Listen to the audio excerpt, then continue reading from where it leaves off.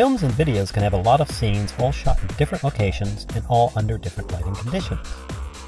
Color correcting these can really take some time, skill, and a good eye. There are plenty of tutorials covering this, and most of them are really good. But when you have a simple, straightforward video like this episode, I thought you might be interested in a simple way to color correct your video. Assuming you used good lighting and shot your video as raw footage, when you pull it into your editor, in this example, After Effects, it will look rather murky. That's okay, as we're going to fix that in 2 easy steps. Here's a short segment of me babbling away at the camera. Notice the black fleece is not a rich black and the white symbol isn't a bright white, which it is in real life. Also, the colors are a bit dull and the lighting is a bit dull, which they weren't when I shot it. To fix that, pull down the Effects menu, locate the Color Correction menu, and select the Levels effect. Now notice the color areas showing mountains of whites and color values.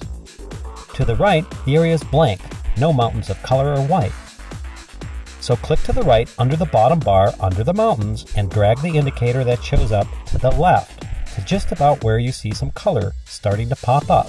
What you've basically done is removed most of that murkiness in the video and brightened it up nicely. Now, go to the middle indicator and move it just a bit to the left or right to your liking.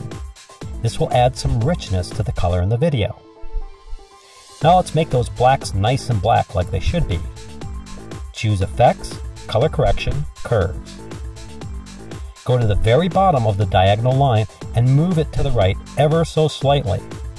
You'll notice the black fleece and other things that are black in the video now look truly black. This looks pretty good for what we need. If you need to do simple color correction, I think this is the easiest way to do it. You can also achieve the same effect in Premiere Pro by using the Levels and Luma Curve effect, and in Sony Vegas by using the Levels and Color Curves effect.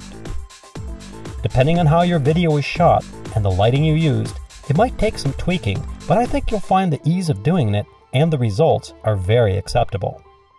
I hope this helps, and thanks for watching.